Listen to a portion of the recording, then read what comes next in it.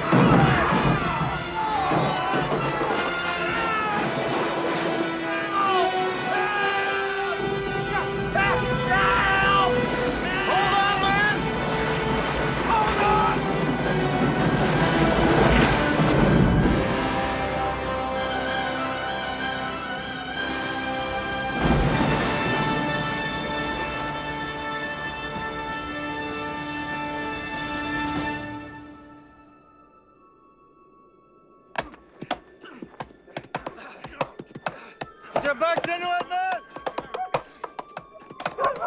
Let's go! Captain, this is useless. The ice stretches for miles. What do you suggest we do? Lay down and die? The men are exhausted, sir. They can't go on, man. I tell you, I have not come this far to give up now.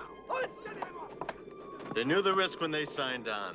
And we are gonna chop our way to the North Pole if we have to. Then you run the risk of mutiny, Captain.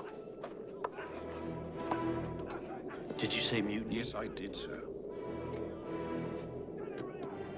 We proceed north as planned.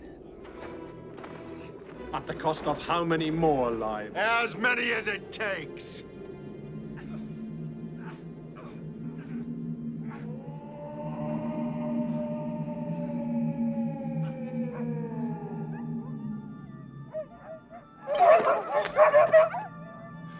There's something out there.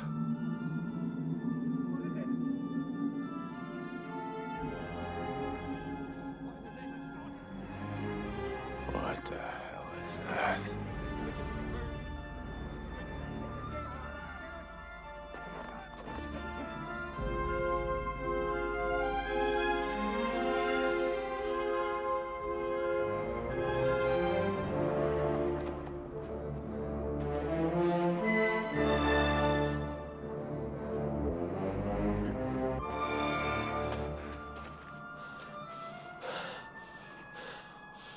Who's your captain?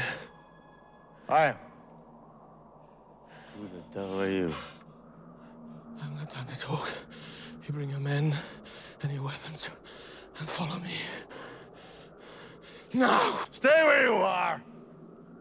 I give the orders here.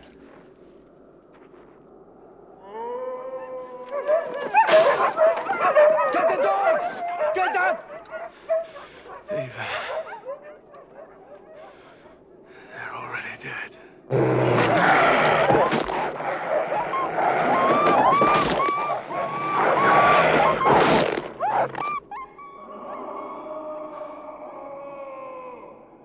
the ship, now! Everybody back to the ship! Bears don't kill like that, nothing does! Maybe he wants the man with the captain! Or he wants the captain! It's a devil, come for the captain! For the last time, I made my way from St. Petersburg to Archangel on foot. From there, I took a whaling ship north. When we hit the ice, I used the dogs.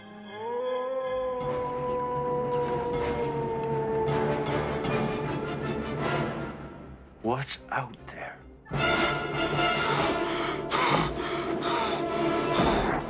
Listen to me. I have spent 6 years planning this, my entire fortune. I will not be stopped by you or some phantom. Do you share my madness? No, not madness. What then? There's a passage to the North Pole, and I will find it. At the cost of your own life, the lives of your crew. Lives come and go. If we succeed, our names will live on forever. I will be hailed as the benefactor of our species. You're wrong. I, of all men, know that. Who are you? My name is Victor Frankenstein.